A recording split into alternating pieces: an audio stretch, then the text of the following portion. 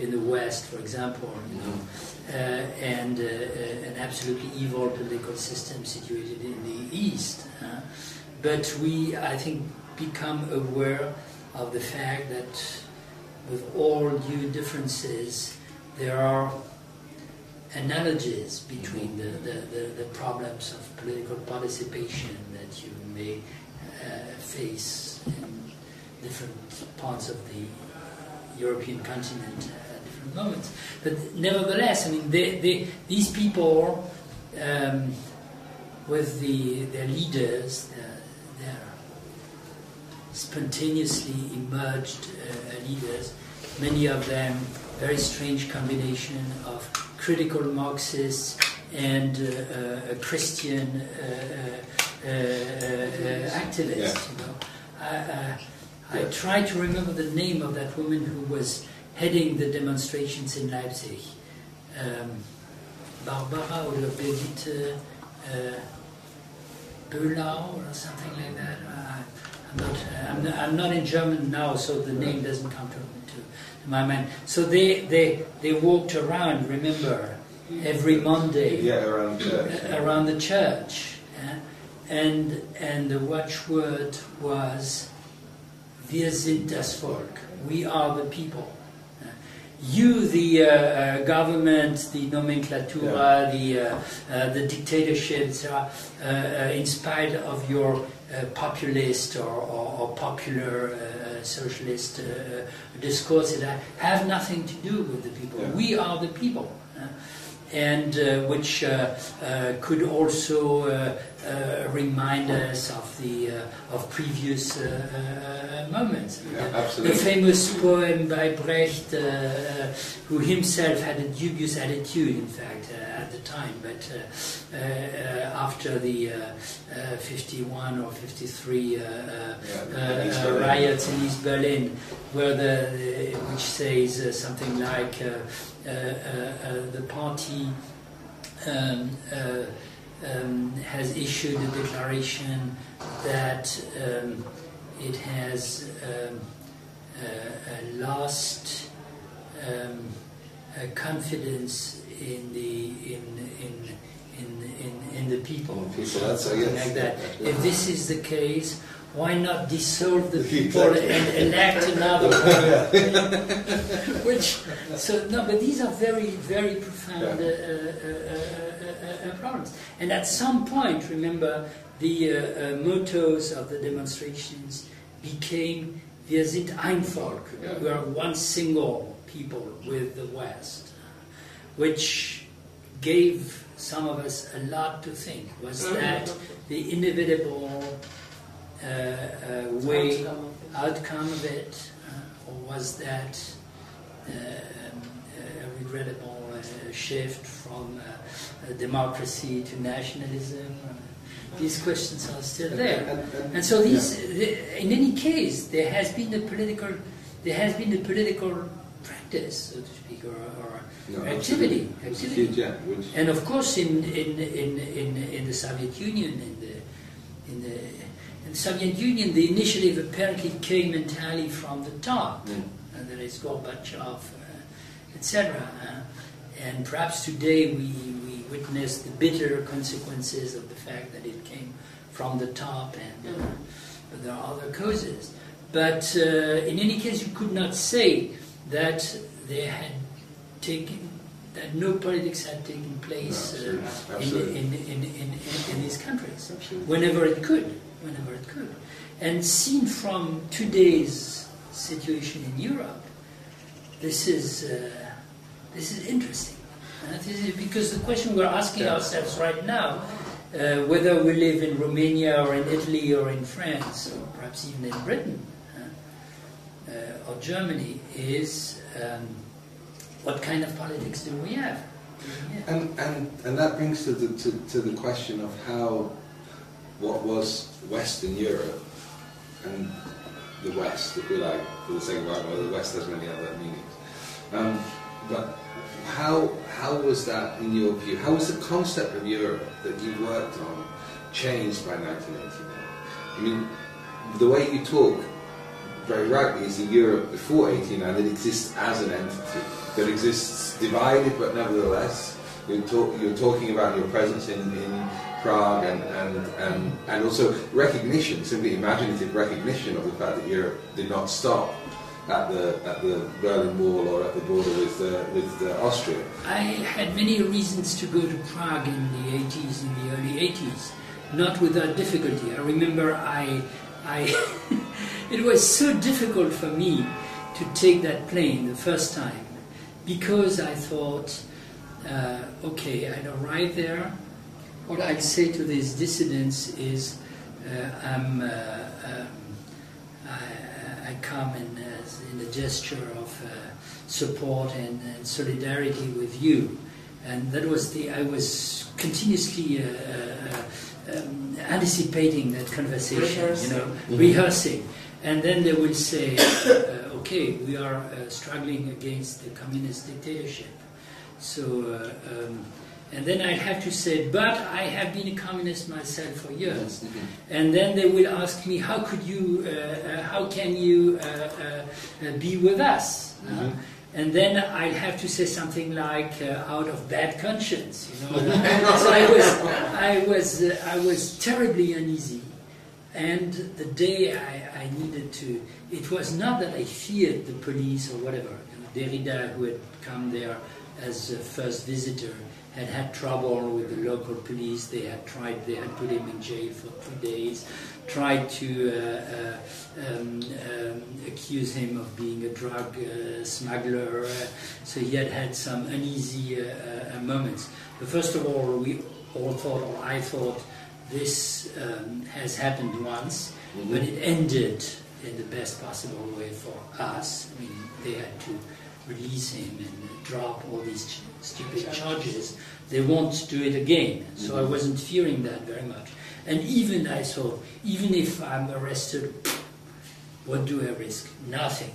I wasn't afraid of such things. What I was afraid of was the conversation with these fellow Europeans with whom I would possibly have absolutely no common language. And so the time of the plane was approaching, and I couldn't resolve myself, to get into the bus, the bus. And in the end, I said to me, "Are you such a coward? Are you? That's impossible." So I took the plane. I arrived there, and then I leave aside some silly details, but interesting, but anecdotic. Nothing went the way it was supposed to go, because and the first person I met, in fact, was a philosopher who had succeeded Patočka as a spokesman after his death of the Charter 77, etc., called Ladislav Hajdanek, who's now probably a very old man. At the time he was about my age, perhaps a few years older, but important thing, we were more or less, no, he was older than me, So I was supposed to see him only later, but since the people I needed to see the first days had left their place because they were fearing arrestation or repression, and so I decided to see him, to go to his place. The day I wasn't supposed to go there, which was breaking the rules, and so on and so on. So I went there, and he was the first person with whom I spoke. And it was in February or January, and incredibly cold. We started speaking in his apartment, which was heated, of course. And I said to him, but there are microphones all around. He said, of course, fuck them. Okay, but at some point... you could see them. He said, let's go out, let's take a walk. So it was, 15 degrees below zero. We started walking in a park and speaking. After an hour, I couldn't even move my lips, so they were totally frozen. And we discussed the political history of Europe. I mean, as we as we saw it. And there was, it's not that we had had the same experiences and so on, but there was no gap.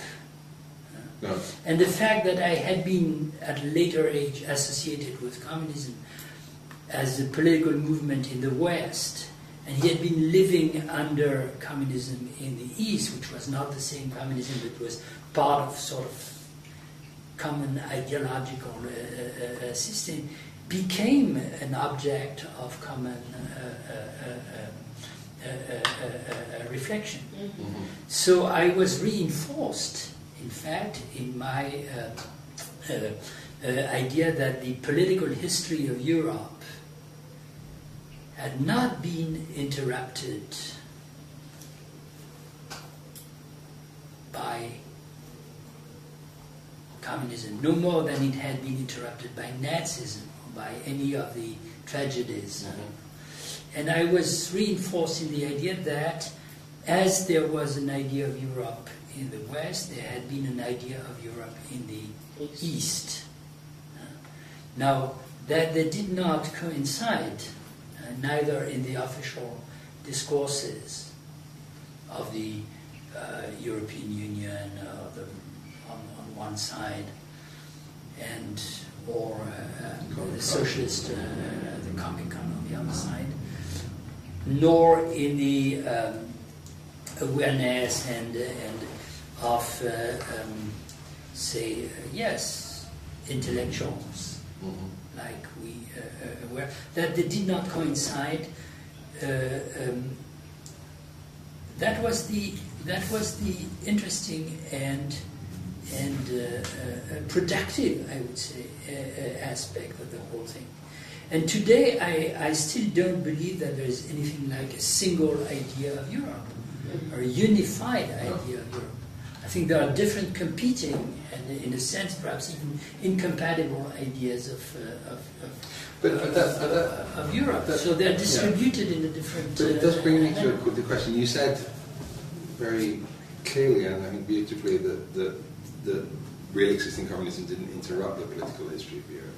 But the political history of Europe is about, seems to me, certain antagonisms, certain agonisms, certain conflicts, certain different views of what Europe is. And is there not an argument that 1989 did, in a sense, interrupt that agonistic history? You know. But the idea of Europe that you talk about, which is a history of disputes, which are sometimes catastrophic and calamitous, and are sometimes incredibly productive, the agonistic history. Is that something that you see in the last 20 years having been progressed? Progressed. Developed? Strengthened? Do you? No. I would say no. Yeah. I would say no. I mean, maybe I'm asking the question in order to get the answer. I would say no. I would say no. Yeah. Now the... Because that's the political history of Europe that you talk about. I mean, that sense, not of a... Well, I perceive with sadness, I mean, right now, a sort of a world of resentment invading the picture between the different parts of Europe, which contributes to me, in my opinion, to something which, of course, destroys, so to speak, or ruins many of my illusions, namely sort of return and backlash of nationalism in Europe. I mean, I don't say that only. I don't say it's a commonplace. I mean, each side sees nationalism on the other side, which is already evidence of the fact that it's everywhere and well distributed. So it's not more in Poland than in France or Italy or here. Or the Netherlands, even the countries which, seen from the academia, I mean, apparently had gone further or developed more in the direction of what Habermas calls the post-national constellation. So there, and so that's it's worrying. But It's worrying. But how does that? But in the just sorry. it's no. Yeah, you're right to interrupt my flow. So I will not expand on the ways in which it, as I said, it ruins my illusions. Only to say that some people, not everybody, but some people in my generation, one way or another, exchanged, you might say that, I'm saying that with a little bit of self-criticism, exchanged the communist utopia for the European utopia. You forced me to say that on the spot, but I don't know if I would defend it officially. But, and of course, and what's the link? And which has to do with a certain perception of the idea of Europe, with what we inherited from our parents and all that, who had lived through Nazism and the Second World War and all that. Of course, it was the critique of nationalism. It was internationalism. It was post-nationalism. It was the clear. So that's why it's so painful in a sense. And but then, and 20 years ago, I would have burned my arm. I mean, put me ma main au feu. I don't know what the English what that is. I mean, that with difficulties, etc., etc. With given my right arm. That slowly or more rapidly, something like a political conversation across the borders would start in Europe, leading to something like what political theorists call the European public sphere, etc. And I thought the intellectuals had a role, and the artists had to play a very crucial role to play there, if only to translate from one language into another, or from one culture into another, and so on. And so, of course, the very sad feeling many of us have today is it's not happened. It's even, in a sense, regressed. And the consequences are everywhere, in the form of not only of mutual hatreds and resentments, but in the fact, of course, that the politicians, the worst kind of politicians now at the level of Europe, with one foot in Brussels and the other one in their variously populist forms of national governments, are entirely controlling the game,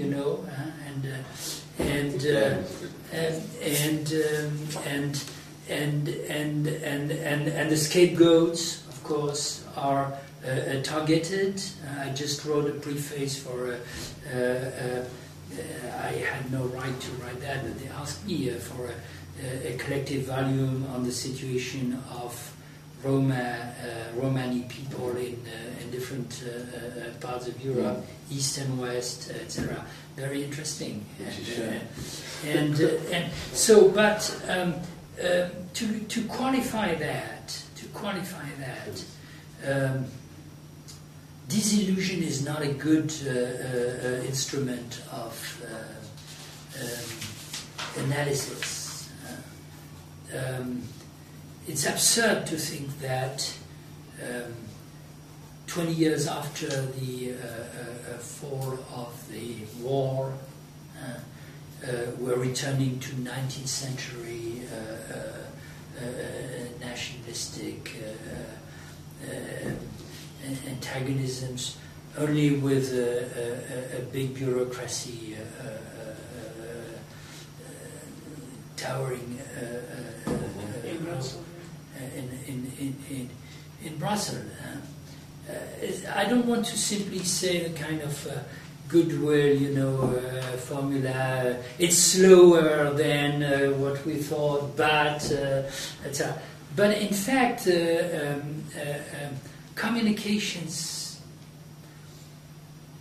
are increasing within Europe.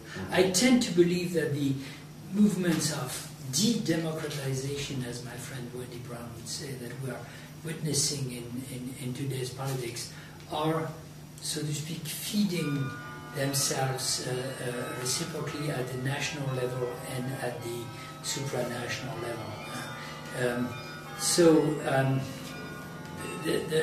The problem is how to start again at both levels something like a political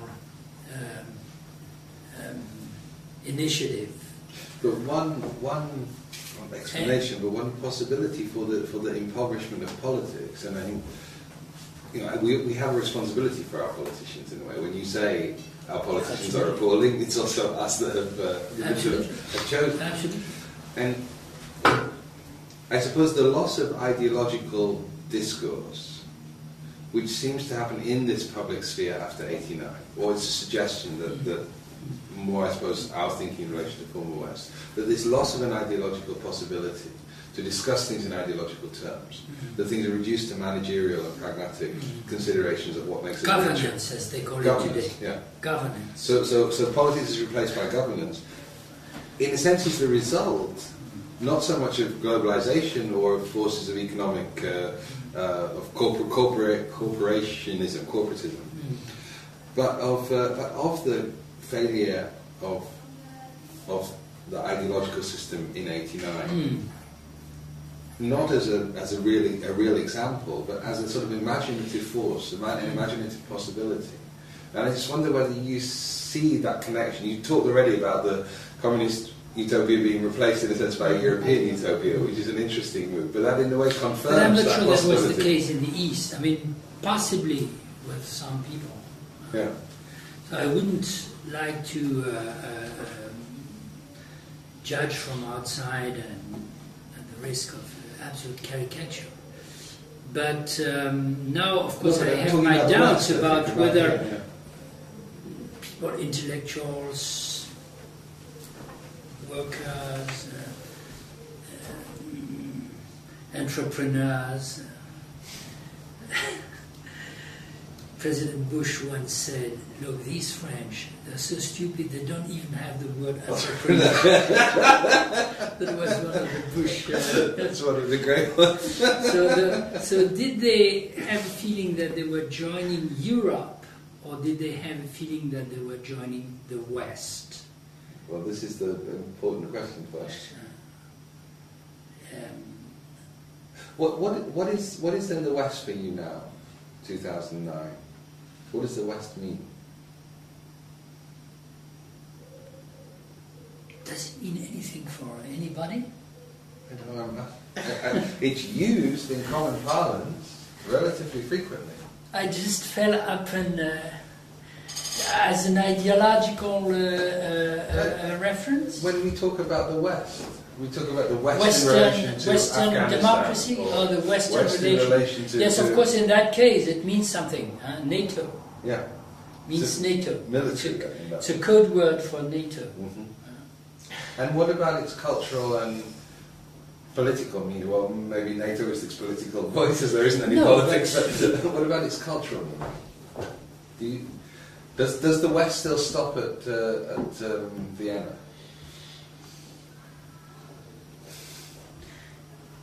If they were joining the West, then Prague couldn't have been in the West because it was joining the West. I'm totally. Is the West interesting? I mean, is it a concept which has any value? A moment ago we were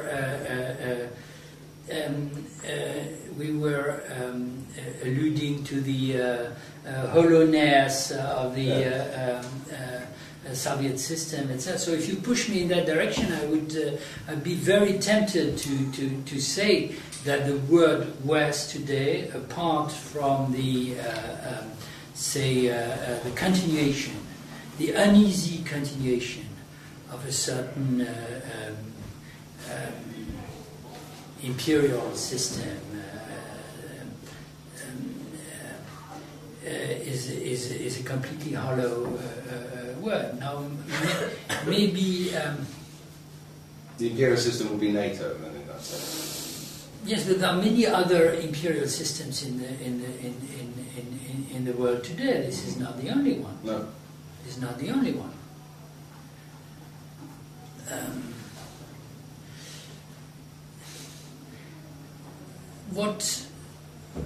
What comes to my mind first is, maybe it's a little convoluted, is something like the West in the last 10 years after 9/11, and well, it would be an interesting thing to discuss when that all started. After all, anyway. There had been problems in the Middle East before that, first Gulf War, whatever.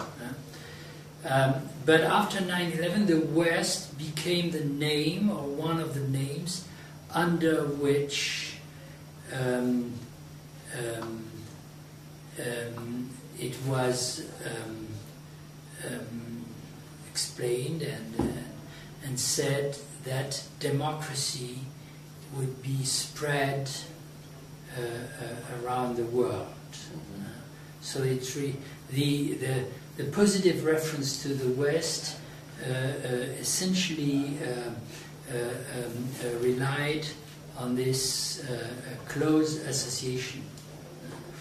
And this is not entirely hollow. First of all, it's a language that could appeal to people in many parts of the world.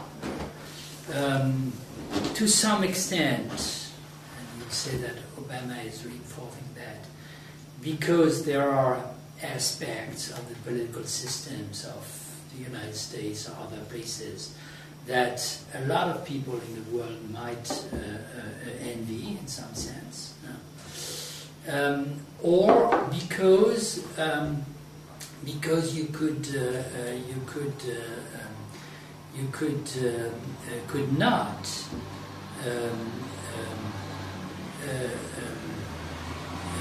renounce, I would say, the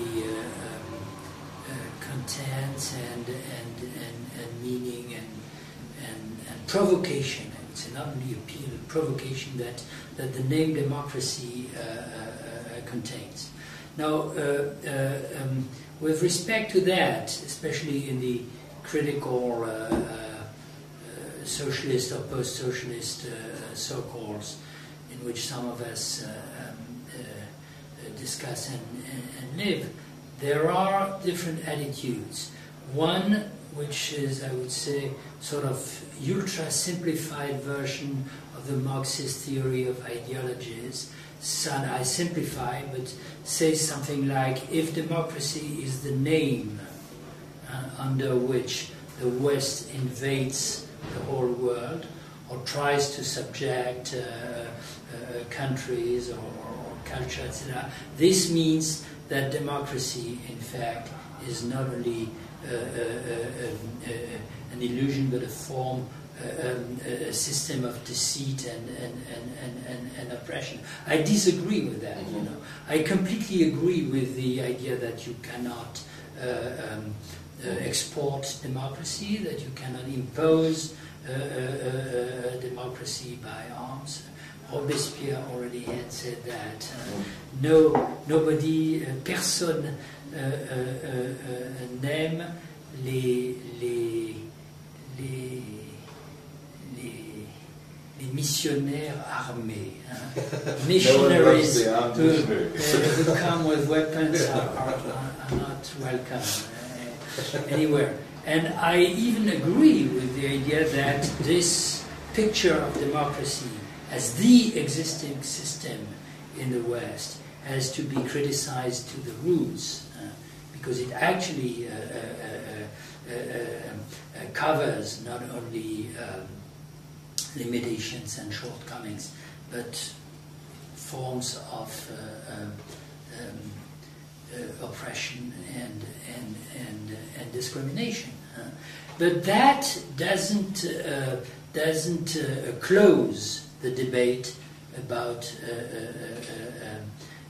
democracy. So, in a sense,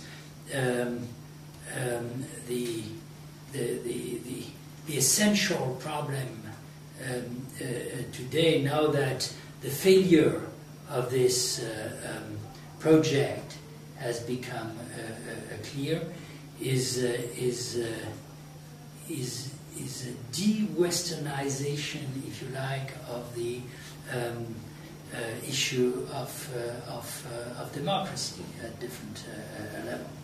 Or, to use a formula that has been proposed, I mean, I became aware that this is also an ambiguous formula.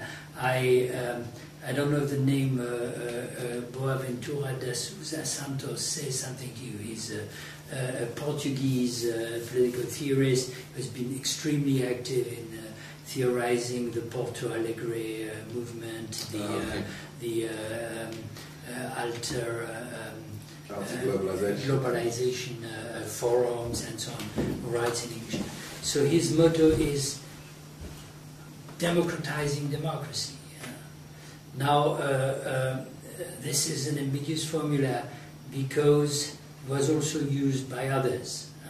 The Third Way in Britain, Giddens theorized that, and it was enthusiastically adopted by the Blair government and so on. So there are different understandings, and I'm not buying everything under that name.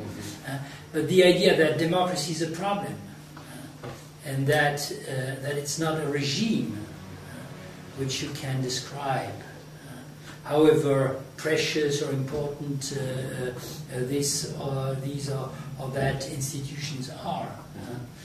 An open question in which the West is a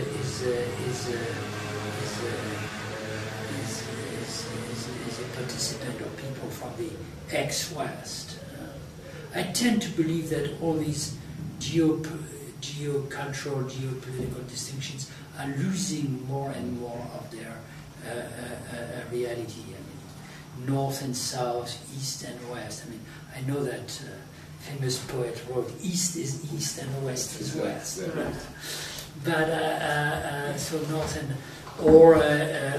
center, periphery, or the notion third world. I mean, you hear people speaking about the third world, so these are historic references, but on the ground it's becoming less and less viable, I would say, to identify boundaries and says the East starts in Vienna, or the South starts in Mexico City, or in where in Serbia, Vienna. Now, so but what remains is the virtual, the possible contribution of people, not only intellectuals, above all, not only intellectuals, from different parts of the world who have lived through these divisions, to their possible contribution to, I would say, a general debate about the forms of democracy in today's and tomorrow's globalized world. Meaning, absolutely. But that also means that democracy needs to be deep cultured in a certain sense, because if we talk about Western democracy, then again I'm answering my question. No. But answer your question. we tend to talk about a Christian of different sects, perhaps, but a Christian, a notion of the Enlightenment, which is connected to an experimental pragmatism, perhaps. It's also connected culturally. Yes. Which is packaged together with the democracy that, of course, far predates any of those notions. that idea of de-Westernizing democracy was for me quite inspiring. It's not one that I've heard before. But it would mean that deculturalization of it.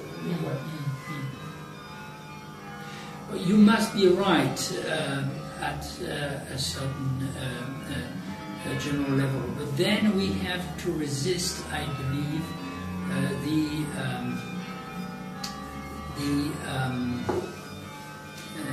tricky and perverse influence of the idea of the clash of civilizations, even among, I would say, progressives and etc., who oppose it.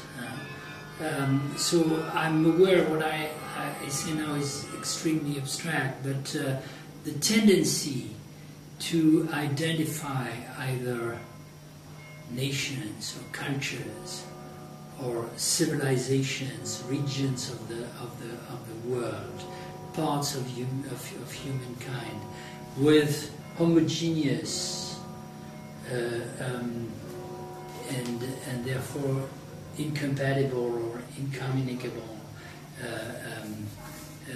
entities, or units, is dangerous and absurd. Absolutely.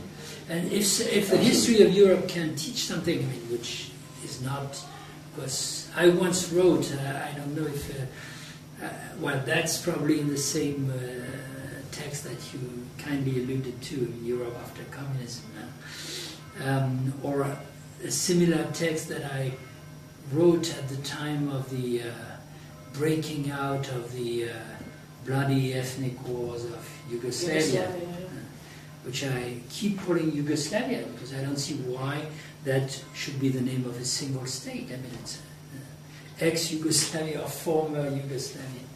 That's funny. The former. Former. Where are you from? I'm from former... I'm from former Czechoslovakia. Former Czechoslovakia, yes. Well, anyway, so I remember I also at the time, like many others, desperately tried to make sense of what seemed to be deprived of any meaning. So, describing the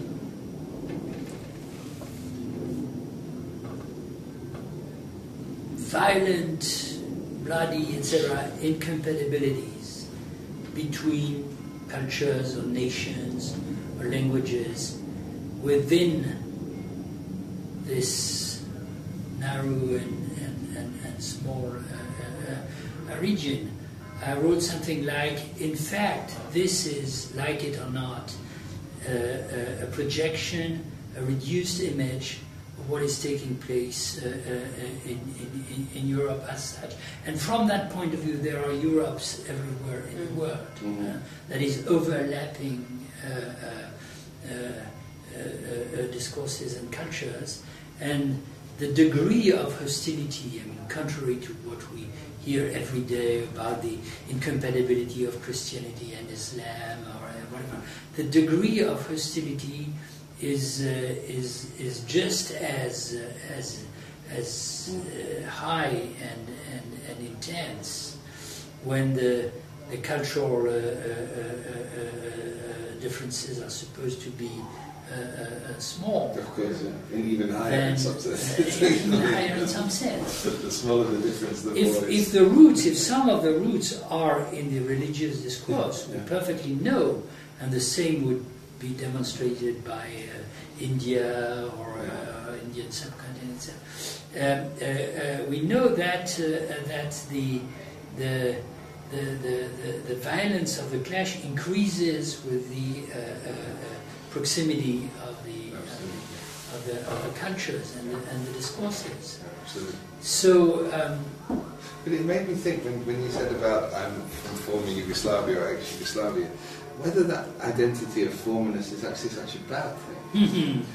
Because in a sense it liberates identity in a certain way. I mean, it doesn't. You don't lose an identity. You don't say, "I am a citizen of the world." This kind of absurdist little slightly sort of Ulrich Beck ideas to some extent of. Are you absolutely opposed to the notion of being a citizen of the world? I think it's such a meaningless. I think the it's former world.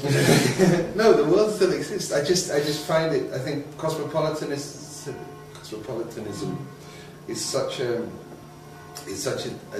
difficult concept to create identity around, and Yes. I don't think it's something that I can see. Yes.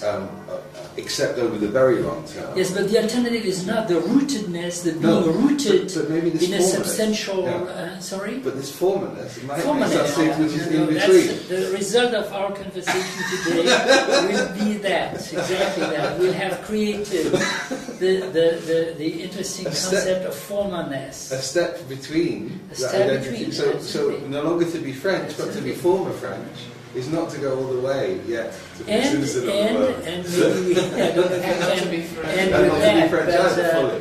but now we are letting our perhaps it was the case since the beginning, but we are letting our lips, our tongues, and our brains freely Articulate things. yes. So perhaps. But you know, well, I had different masters in philosophy. One of them was Derrida, and as we know, of course, Derrida's permanent target in philosophy, and therefore many of us had difficulties with him on that, was the present, or you might say the self-sufficiency, the thickness of the present, so to speak. So in a sense, I mean, his idea of history, of politics, etc., would be to get rid of the primacy of the present. That's very opposed to my own notion of politics, which of course sticks to the idea that you have to understand the present in which you live, as Foucault would say. I mean, and act in a sense. I mean, but then there is something interesting in the idea that the present, in a sense, does not exist. What exists are traces on the one side and anticipations on the other side, the to come. So maybe we could say that we try to be citizens of former states or entities, and future entities or cities to come. And Europe is one of them. Yes. Europe is one of them. Well, the interesting thing with Europe is it's both. I mean, it's something that used to exist, mythically perhaps, but not entirely. Used to exist in literature. The extent to which there used to be a European literature in the early in the 30s, I mean in the early 20th century, that included, of course, Mitteleuropa and the Slavs, etc. Compared with what we have today, I don't know if we have a global literature, but we don't have European literature. So, and that was part of a certain way of. Now, of course, cosmopolitanism, as you mentioned, was pure and simply the compensatory, I would say, utopian. It was the utopian counterpart of the strong nationalisms and nations that opposed one another. And it was very much the realm in which the artists and the intellectuals would live. It would be either nationalists themselves or citizens of the world. So Europe is something of the past, but Europe is also basically something of the future. That is something we have to make. Absolutely. And not something in which we live, and not something or only in a very unsatisfactory manner. But in a sense, this former status actually permits you to live in an unsatisfactory moment of lack of definition. Ask a former Czechoslovakian. I think this is a perfect moment to thank you for this interview. You won't say anything about it's past former 6. Czechoslovakia? No. It's past 6. You know, I'm So ashamed we'll be because done by I'm 6 o'clock. totally unable to answer questions. I let No, you're wonderful. No, this is I let my tongue outstandingly. going in any But Etienne, can you uncontrolled continue this direction. conversation? And he said, "Why don't you come to Dublin? We speak English too here." Some sort. That's one of the joys of English, though. It has a very, very wide Yeah, variety well, of that's versions. one of the great things. Yes. The East European version is the most exciting. Huh? And there's a Dutch version these There's a days. Dutch version. Okay, anyway, and after that, in fact, I wasn't afraid of throwing myself Into the water. into the water. But the students were, of course, much better than me, and that was an enormous help. Was it helped? When I gave first lecture in New York where I was teaching, when I finished I was completely relieved, and there was this hand raised somewhere at the back of the room saying, "Would you mind summarizing what you actually tried to..." That's And then I understood my English. No, I was had not been great. traumatized. I have to tell you, I had been Yeah. traumatized I recognize by, that. was it before that or later probably? I was traumatized by experiences in English universities, being invited It's a different issue. to Oxford or Cambridge. I mean, the first thing you realize is they all look down to you, and their attitude clearly means this guy, well, it means It's not two smart things. enough. Exactly. First, he doesn't speak English, which already is bad. And second, he comes with a huge reputation, but which he probably doesn't deserve. In any case, we'll see that. True. But these are horrible places. I changed my mind, of course, later when I went to other places, even in Britain. I mean, this is very. But then I went to the United States, and that was an absolute relief because there They don't mind you. they don't mind. No, They don't because mind. it's a foreign The language one for thing almost they- all of them as well. One thing they want is get something from you. No? Right, true. No, I agree. I mean, the class system. is So what- it's totally different. And now whenever I must say that London today is nothing comparable with the Uxbridge. But I'm not sure Oxbridge Places. has changed so much, actually. No, it's probably. I think London is another place. No, London, another place. And look, in last, when was it, April or May, after I had organized this little conference on Spinoza in London at Berkeley College with a British colleague there, an old friend of mine, Max Silverman, who's written on immigration in France and also was chair of the French department in Leeds, and who had insisted over the years that I visited them there, etc. He came back to me and said, "Why don't you stay another 2 days and come to Leeds?" And they did things very well. They organized a public debate with the local great man whom I always wanted to meet. That Zygmunt Bauman. Yes. He's a very wonderful man. Well, it was well organized from here, no? From the Center for the Humanities. Did Cosmin, my colleague, was there? So No, maybe yeah, I remember. was in last spring, yes. And then I also had a seminar at the center of that. So I had never been. I had been once to Manchester, long ago. And once, Don't start. twice. That's the, Glasgow. close to... And then I had this experience in Leeds, which was wonderful. I mean, people were very, very friendly, very, yes. And the conversations were pleasant, interesting. So, but of course, you know, the people in Oxford and Cambridge look down on the people in Leeds. Of course.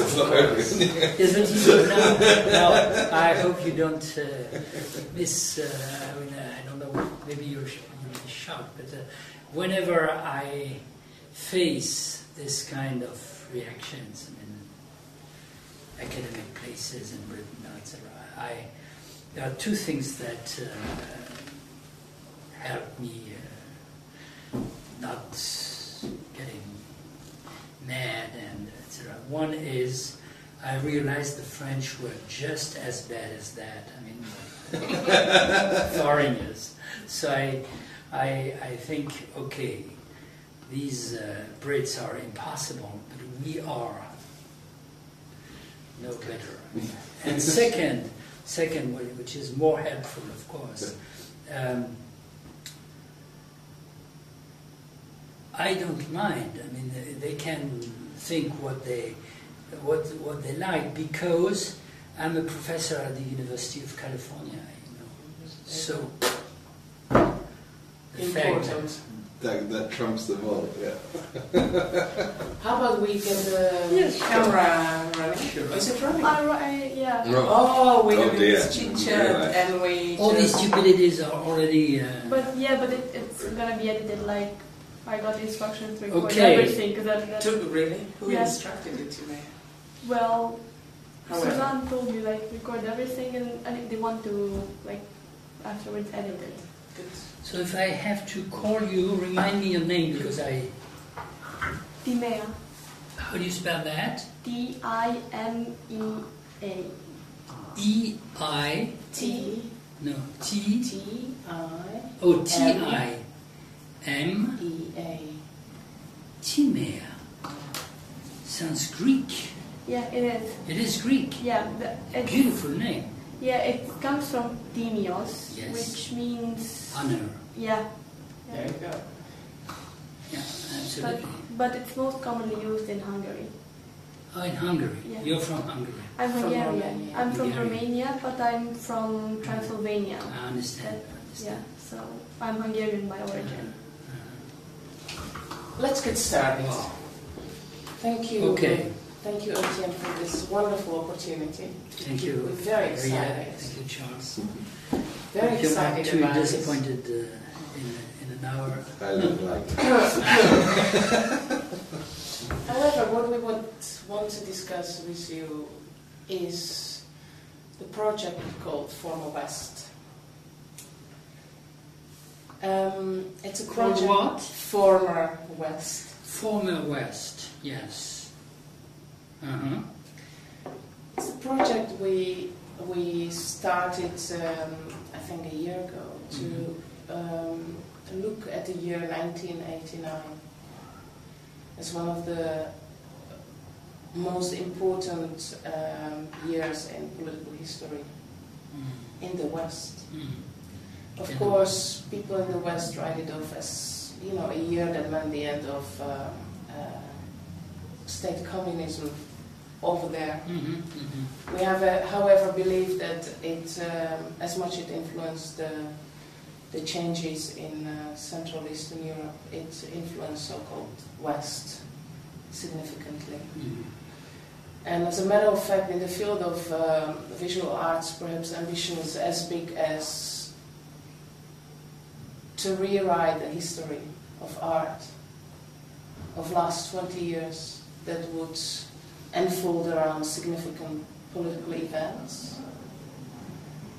Year 1989, and of course we're looking at 9/11 in 2001. We're looking at 15th of September 2008, as well as potentially a very significant moment in our history, redefining where we are today. What's 15th of September 2008? Ah, Help me. that was Lehman Brothers that collapsed, the banks. Okay.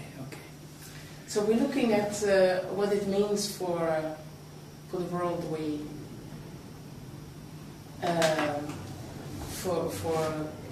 for our times actually now. And this is what we wanted to discuss with you. And you've written a lot about Europe mainly. And you've written about Europe after communism a lot. But I wonder whether you've written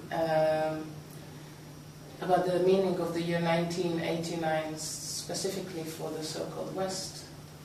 And how have you been looking at 1989 or where we are here today? Okay, these are great and difficult questions, but I'm delighted that we have an opportunity to talk about that, and I think it's going. Can you hear me? Are you adjusting? I adjusted. Okay, before. because I have and you want me to look at the camera not all the time. No, I don't think that's not. Yes, you're That's not no, looking yes, at no. us. At me and Charles. Okay. We look at each other. No, what I wanted to say was first was I see it as an opportunity for me to rethink. I mean, think again about the meaning of these dates you mentioned, and therefore also, of course, the historic events that they symbolize. Questions which you said I had written on Europe after communism. That was part of my double conviction, I would say, to begin with, very flat and simple things. That one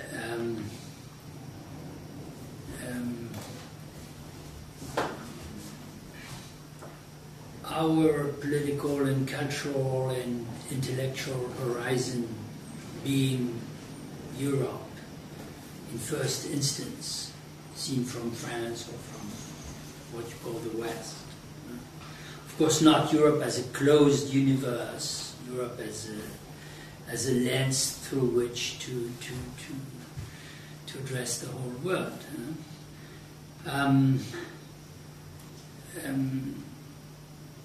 Europe had a long history in which communism was not nothing. Communism, communism as a complex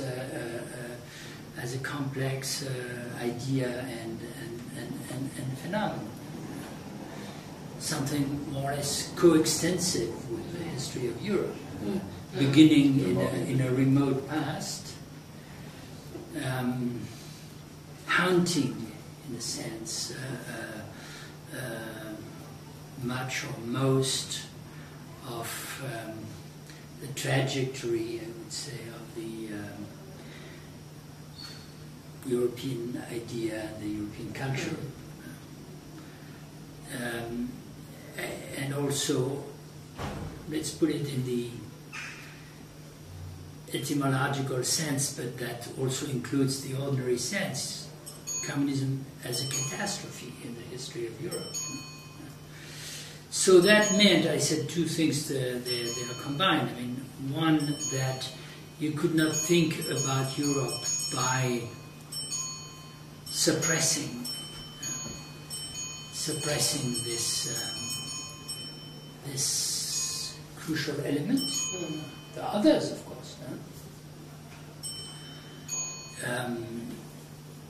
And second,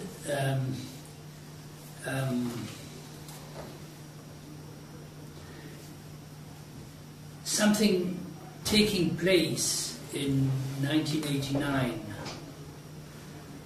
that looked as the end of a division, a scission, a schizophrenic moment in the history of the continent.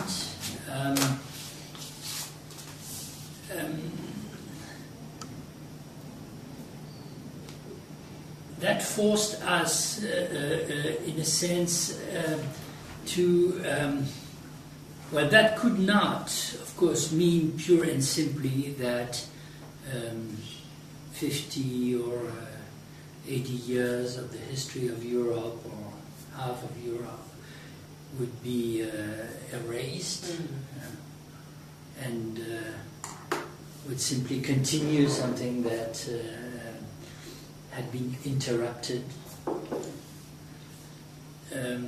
But it certainly meant that the scission or the division itself be seen as a contradictory dialectical moment in the history of the conflictual relationships between the different parts of Europe. So I had no clear idea about how to rethink this whole modern history, if you like. And also I particularly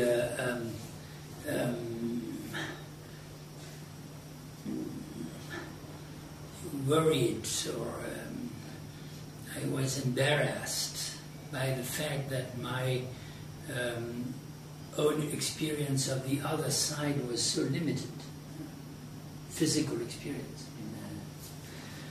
So I was living with an imaginary picture, fantasy.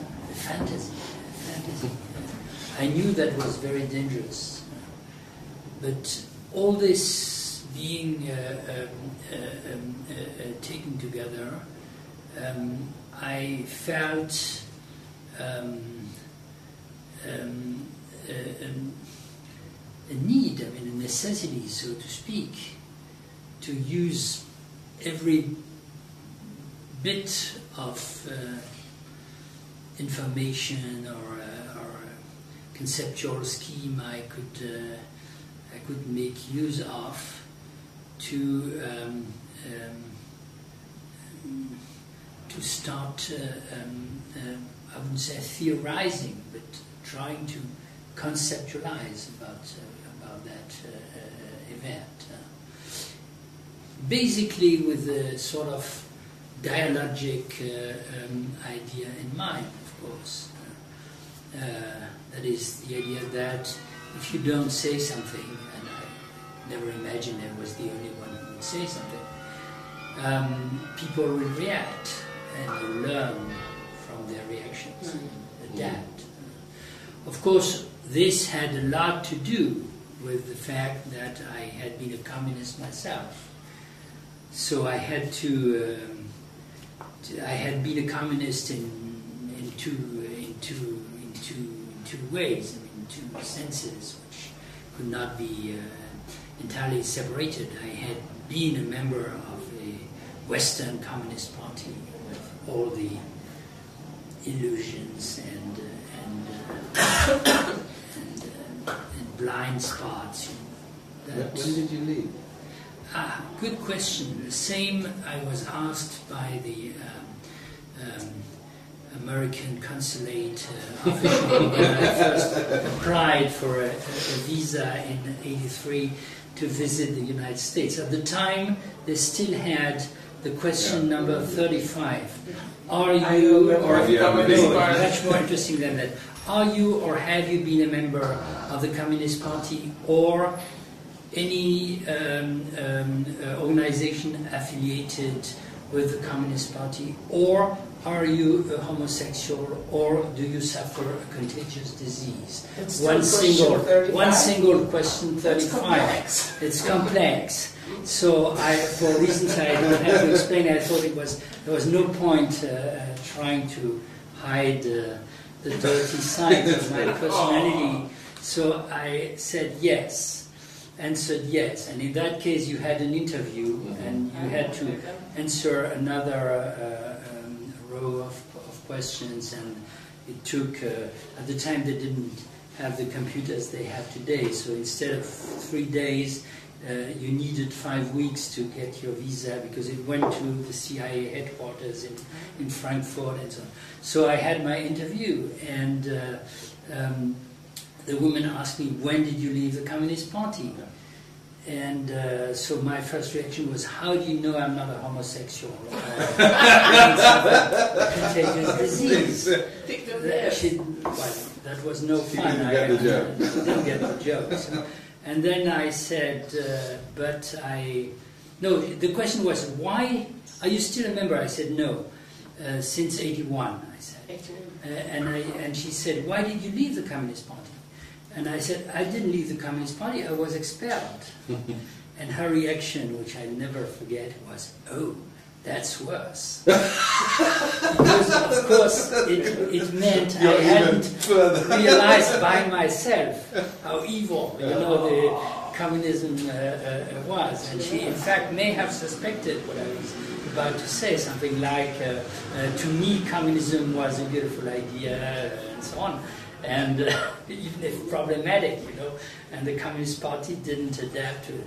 No, I was expelled in 81, but I had been 20 years in the party, which I had joined in 61 in the middle of the anti-colonial struggle when I was a very young student against the war of Algeria, which didn't lead necessarily to that, because in fact the Communist Party's attitude in the war of Algeria was complex and to some extent questionable in many respects. But many of us thought, well, possibly my family was not communist, so I wasn't pushed in that direction, but the environment was very full of... even somebody like Sartre, who was not a communist himself, pushed a lot of young people in my generation into the arms, so to speak, of the party, how it was called. So we thought that there were questionable aspects of the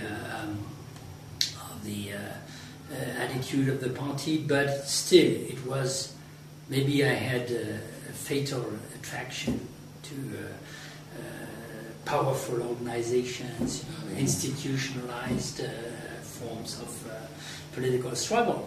So I thought, I remember mass demonstrations against the war, in which I was very impressed by the discipline of the working class detachments, they were all members of the Communist Party. And then this is sometimes not easy to completely understand today. The history of communism in the West, especially France and Italy, where you had this powerful Communist Party, was full of contradictions and conflicts. Yeah. And then it was, of course, very fatally, I would say, associated with the policies of the really existing socialism on the other side. But can I go? Yes, please. Go back to that point, or to we return to 89. Yeah, because I wanted to say something. To try and. But one more thing I add. Please. When I joined the Communist Party in '61, again to bring in the historical dimension, that was, I was 19 years old. That is not a kid, but very young man, although fascinated by politics, philosophy, literature, whatever you like. But that was 5 years after '56. That is after the Hungarian Revolution. So at that age, when you are 19 years old, 5 years is life.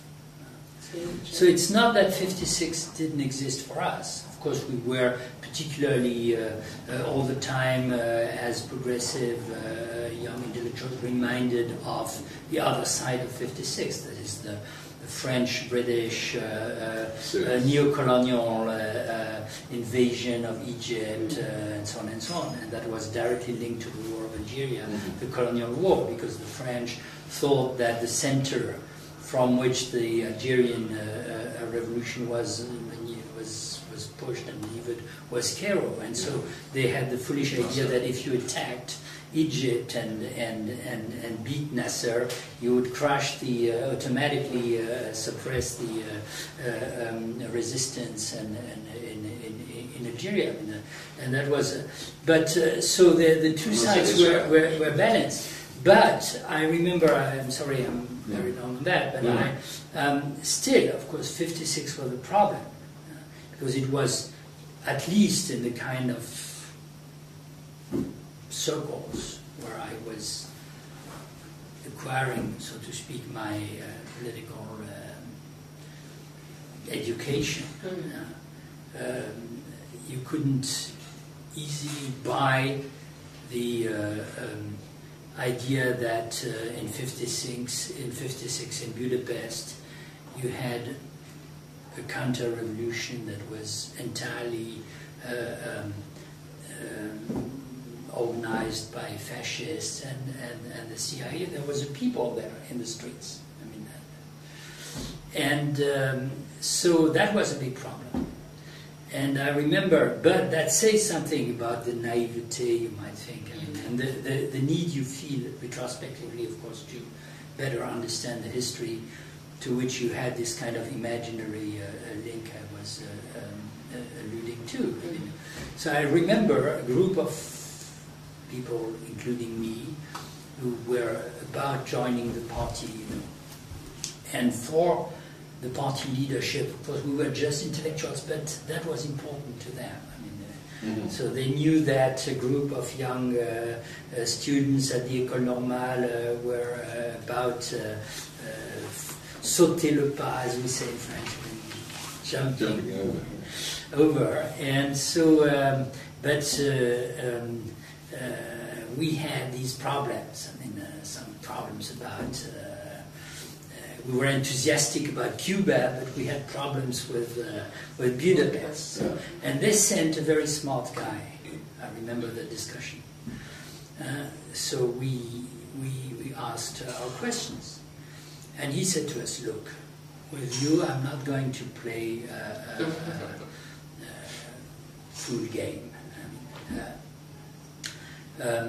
This was a popular uprising. And caused by the criminal behavior of the Communist Party in Hungary, but a purely Machiavellian kind of argument that, of course, today I would not accept. That I didn't accept in '68 in Prague, but that at the time I could accept. This is a relationship of forces. There are two camps in this world, like it or not. The imperialist side and the anti-imperialist side. And without the Soviet Union and the socialist camp, the anti-imperialist side collapses. This is not entirely wrong in terms of the Soviet. And if the insurgents had won in Budapest, the troops, on the other side of the division line were ready to, if they had been called, if they were ready to enter Hungary. And it would have been a sort of domino effect. Which was the argument, of course. In such cases, you have to make a choice. So what would you choose? And we said, yes, of course, comrades. we would choose the ugly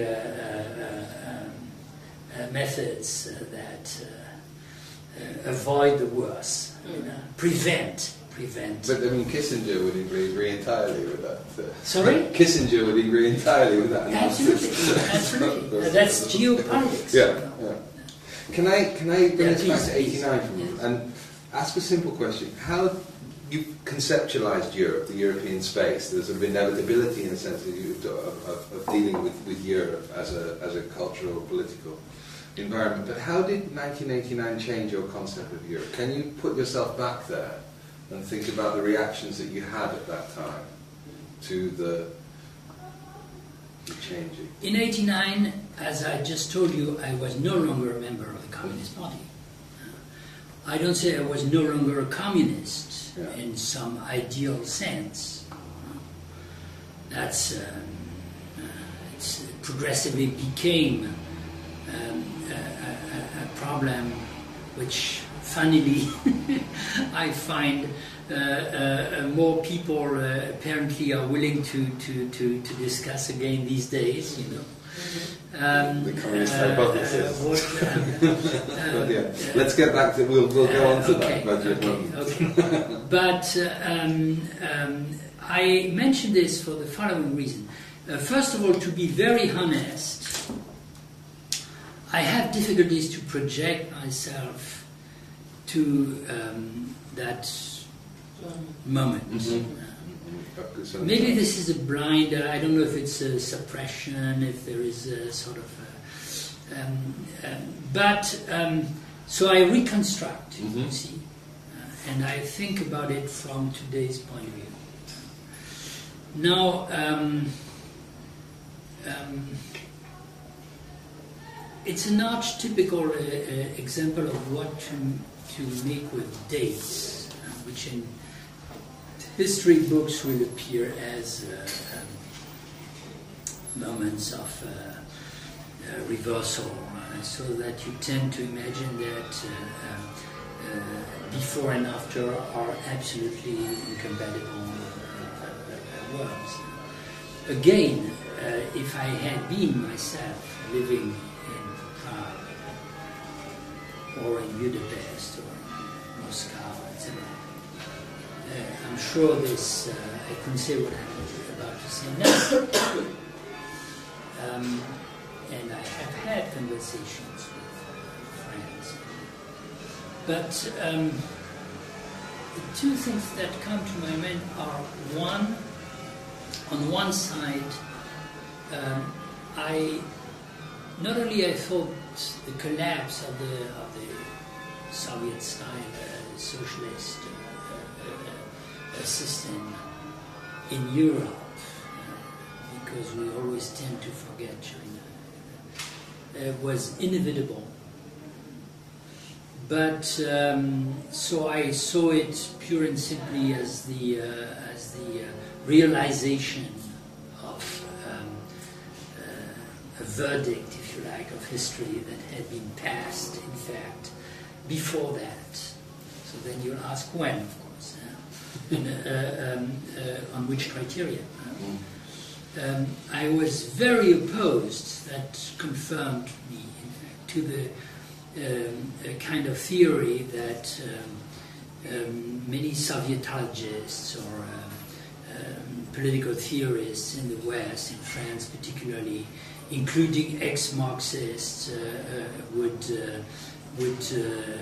foster and nourish, namely the idea that there was something that was part of the theory of totalitarianism, something in the Soviet political system that made it almost indestructible. Not only I didn't believe that,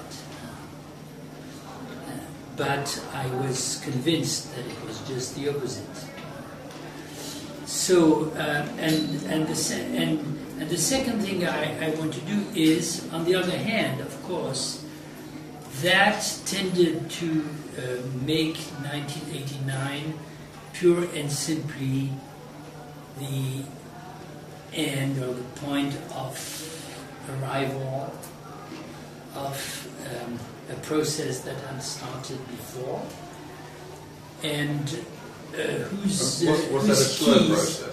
keys I thought I more or less had, foolishly from outside. And that's a process you could say starting from the beginning, starting from 1917, or a process that started at a certain point?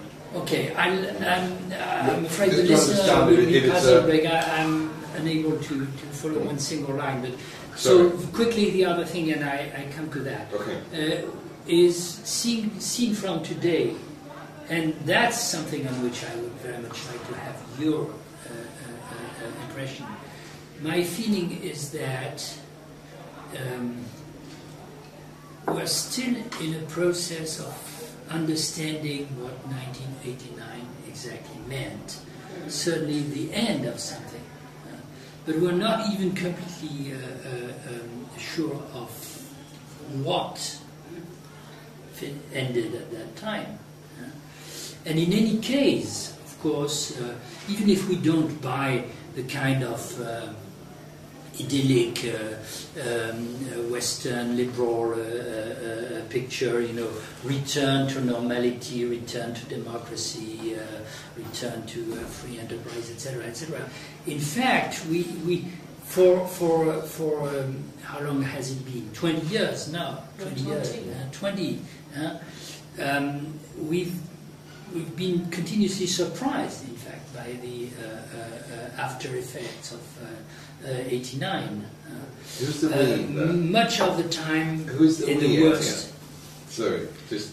Yeah. Do you think the we is the intellectual community in Europe? Is the we the? That would be a cautious. That would be a cautious. That would be a precocious way of. Of course, yes. Answering. I'm just wondering, because we're talking about former West, we need to know who the voices. Yes, let's say so. Yes. Now you asked before that. You asked the end of what? I mean, when I said it was inevitable. I mean that. Yeah, I think it's also historical, and I'm worried that we want to get into the 90s. I think, but I suppose it's more a question of, did you see? The first answer I wanted to give, again, very, very narrowly. I wouldn't say, self-referential, coming from somebody who had started a process of critical re-examination and re-evaluation of his own political horizons and certainly. So this communist, in quotes, I was, I mean, this embarrassed or uneasy communist. Red-faced communist. I think the kind of Western Marxist or communist intellectual I was in my way. There were many brands, we all know that, but the nuances are secondary. For years, and I would even say for generations, because I tend now to believe that this started very soon after the October Revolution itself, had been driven in their vision and hopes and imaginations and utopias, not only by the kind of geopolitical Machiavellian reasoning I alluded to a moment ago, but by the conviction, hope, etc., that a transformation from inside of the socialist political and social system was possible. And so we desperately stuck to the idea that within Marxism, communism, etc., there was a critical capacity which would allow it to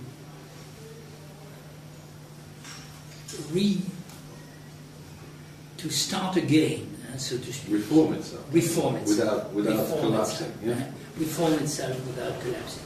Number of. And at some point, I think, it became clear that this would not be the case. Mm-hmm. And to me, that's 68. Yeah. Or it's the combination. It's the end of the Cultural Revolution in China as we had imagined it. Yeah. I'm ashamed myself today. I was never a Maoist, but about the kind of images I had of the Cultural Revolution. Anyway, that could appear from outside. There was a strange combination of, so to speak, neo-Leninist left critique, the revolutionary, the radically egalitarian potential that would, the tradition of the commune, etc., that was re-emerging in China, and then, of course, in Eastern Europe, you had a very different type of internal attempts at reforming the system, which spoke a different language, but was not totally incompatible in terms precisely of, and much more real, in fact, than China, probably, in terms of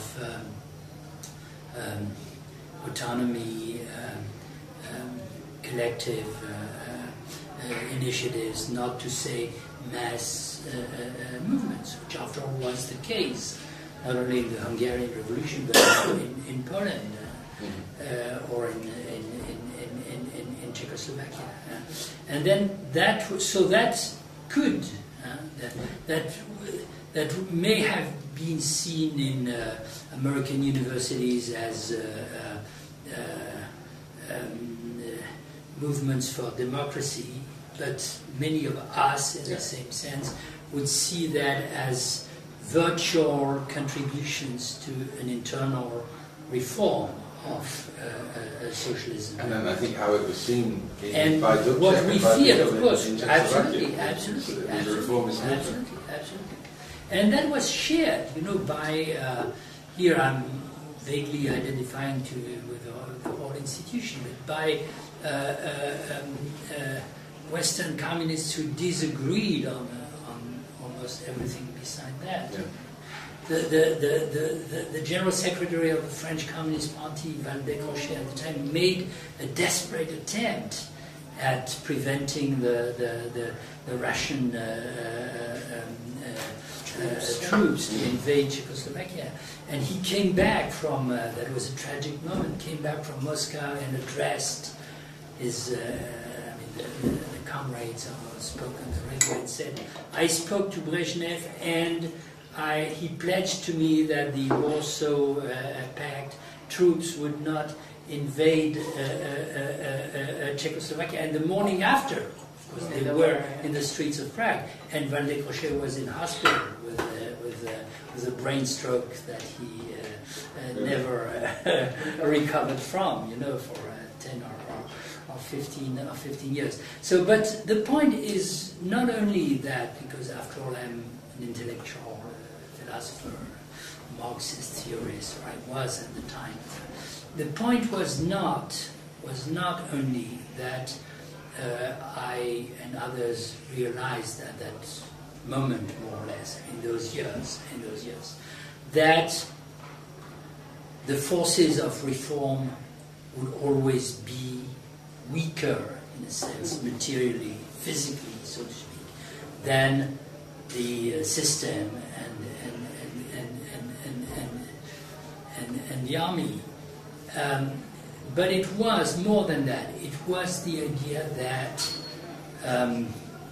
Marxism as a theory had a very central blind spot in its midst, which made Marxism unfit, I would say, and unable as a theory to propose an understanding, an analysis, a historical explanation of what had taken place in the form of communist revolutions and so on. So, not only Marxism was not absolute knowledge, etc., but Marxism was unable to understand the causes, the forces, the cultural dimensions, the social, etc., whatever, of the history of communism itself. Yeah, absolutely. And therefore, a system whose official doctrine was a certain form of orthodox ossified communism, Marxism, but whose opponents, to some extent, I mean, of course, Solidarność was something else, but to some extent, were themselves relying on the same theoretical premises, albeit, of course, in a much more intelligent, critical, nuanced, intelligent spirit, would not transform itself from the inside. No.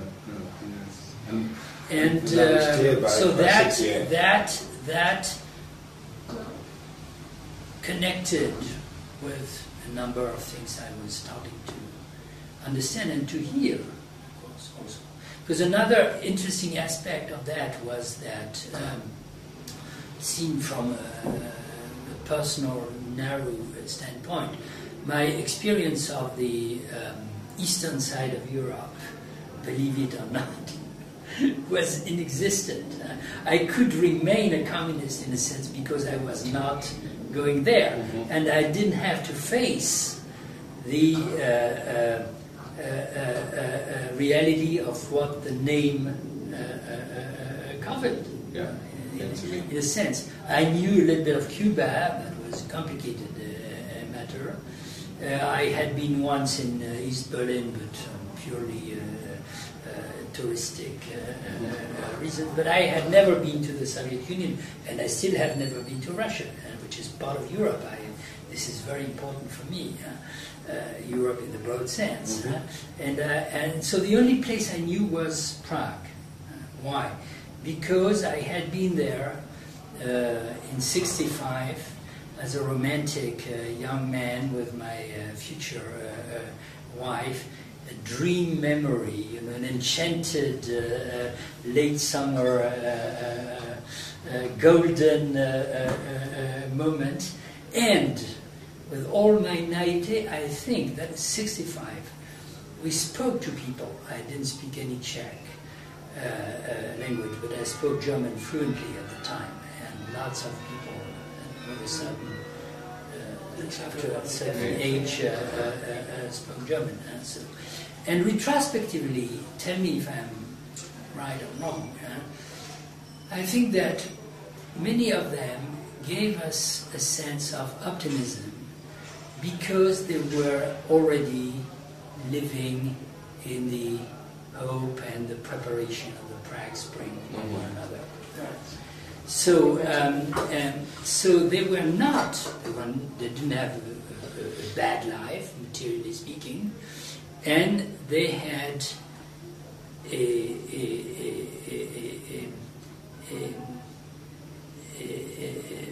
horizon of expectations. So that was crashed in the most horrible manner in '68. Yeah. And after that, I had returned to Prague as a member of the Jan Hus Association, it's not foundation. I would not say founding member, but I adhered to the organization as soon as it was created in, I think, '81 or something like that. So every year I went to Prague, took part in the illegal, they were not really clandestine, but seminars, and spoke with a variety of people with all sorts of backgrounds, ex-Marxists or some, or absolute Marxists and anti-communists who shared the same fate. As you know, they had been expelled from the university. They were forced to make a living in difficult conditions, but they struggled to keep an intellectual activity. They published semizdats. They had these private seminars, etc. And so the Jan Hus Association, which I'm now president of because Jean-Pierre Vernant, the founding president, has died a few years ago. But it's no longer, of course, what it used to be. I mean, it's not the same use. So we, one of us would go to Prague, and later also to Brno and Bratislava, each month, I believe, with a little bit of money, books that, of course, were taken from us very often at the border, but not always. You got them through sometimes. Not always.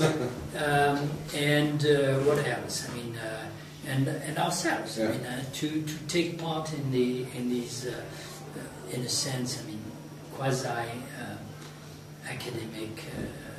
Well, it was a combination of philosophical discussion and political discussion. So I spoke. So in a sense, it was extremely. It was not exactly sad, but it was melancholic, you know. And Prague was where I haven't returned. I don't know how it is today.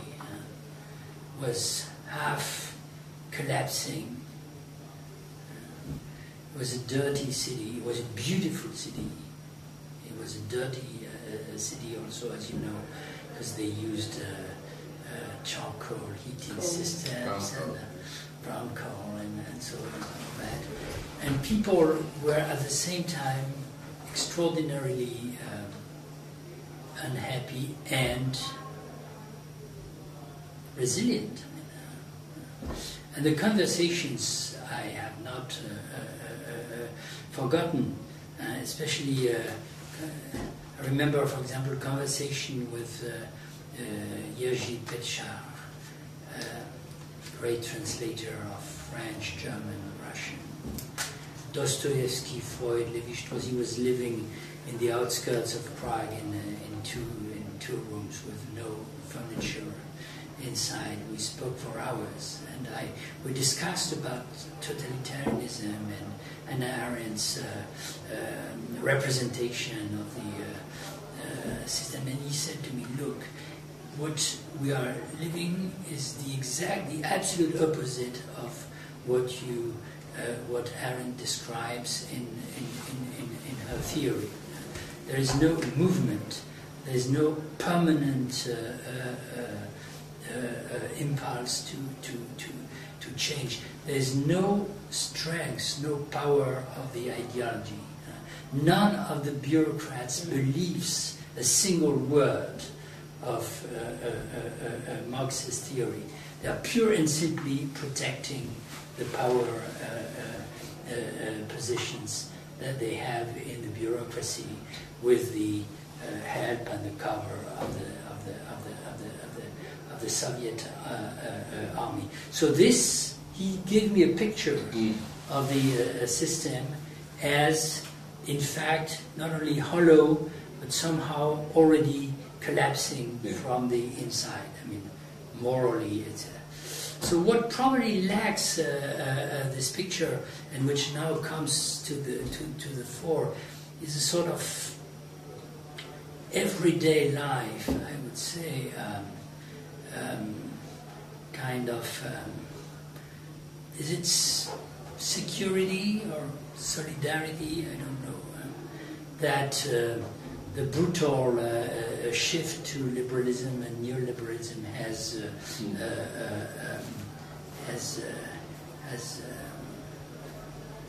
hit, and so. Can we go to a little bit to 89? I mean, maybe to sort of close that. Well, your description also is very. And we leave my communist background aside. It's wonderful. I mean, it's very tempting to ask so many questions about it, but I'm constantly having to restrain myself. But I think that what you talked about, the hollowness of the system in the 80s in Czechoslovakia. I had an indirect perception of that. You know, through conversations in the 80s. But I think that's also often confirmed that what happened in '89 was actually a relatively gentle push, but it was such a fragile structure that was existing in '89 that it collapsed relatively easily. There wasn't that much resistance in '89 from the system, because, as you say, a lot of the internal disbelief in the system had been built up in the years before. So it was a long process, I think. My question would be, nevertheless, what kind of politics, or political practice, if you like, in the within the Eastern European states helped or contributed to the collapse. I'm not entirely convinced that this was just a passive, so to speak, I agree with you. inevitable or ineluctable ending. But those discussions that you had sitting in that furnitureless apartment are part of the political action that contributed to it. Yes, of course, there was an internal resistance which took many different forms. But if you take, I wasn't there, of course, that also, of course, made a strong impression on us. If you take the mass demonstrations in Leipzig, I mean, in the DDR, which, in a sense, provoked the push, you know. So we remember that. I mean, now it's becoming a myth. Of course, there are different